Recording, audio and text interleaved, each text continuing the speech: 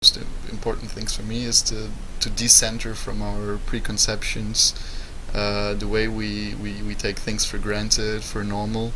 For example, I'm working in the field of institutionalization of technology assessment, which is looking into social and political discourse about the effects of science and technology.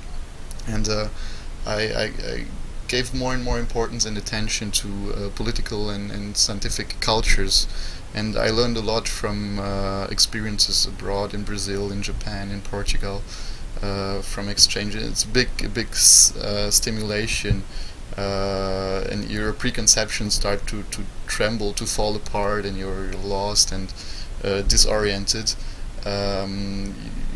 You don't know where to look anymore, but from this diversity you encounter, actually you have then to enter a creative process, which is very valuable for scientific activity.